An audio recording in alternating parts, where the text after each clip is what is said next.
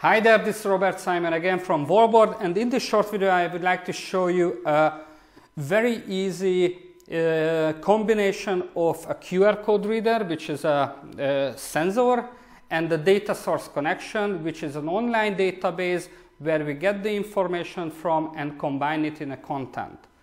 So here you can see that in my content I have 3 hard-coded pages for this 1 and 2 and 3 products of Orbit, but I don't have these bags, these Orbit peppermint, spearmint and bubblemint products in the database, but that is a dynamic one. The dynamic means that the data is coming from a data source. This data source in our case is just a Google Sheet where I have the barcodes, the product names, details and price, and even the image and the website of that particular product entered.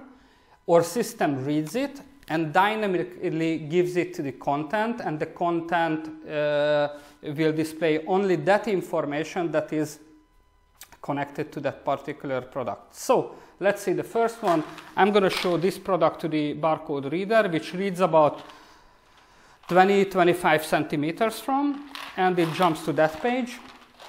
When I show the second product, like this one, it jumps to that page. This can be, with this QR code reader, we can read QR codes and barcodes. So you can even enter more information to a QR code if you need that for a search criteria. So these products are not in the database, or not in the content hard-coded, so it's coming from the database. I'm going to show this product to the reader.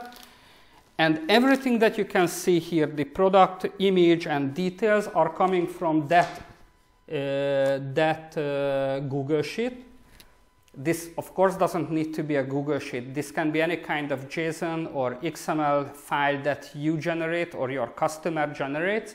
The customer can generate it from an SAP system or any kind of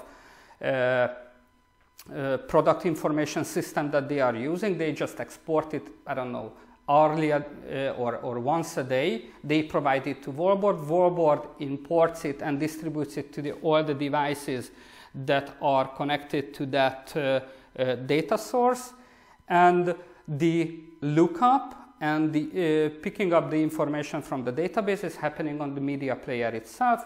So once again, I'm going to take this product, show it to the reader, and it jumps to that page. And when I take another product that is entered only in the database, I'm showing it to the reader, and it jumps to that page. There are a lot of opportunities with the database integration. It can be, the simplest one can be some, I don't know, in a restaurant at the daily menu, but in a more complex environment like a call center, when the data needs to be fresh and updated within 3 seconds, and you have to display different type of information or different type of layout when the data is above a number or under a threshold, you can also do that. There are a lot of options for the database or data source management, similar to the sensor events. You can have database or data source events.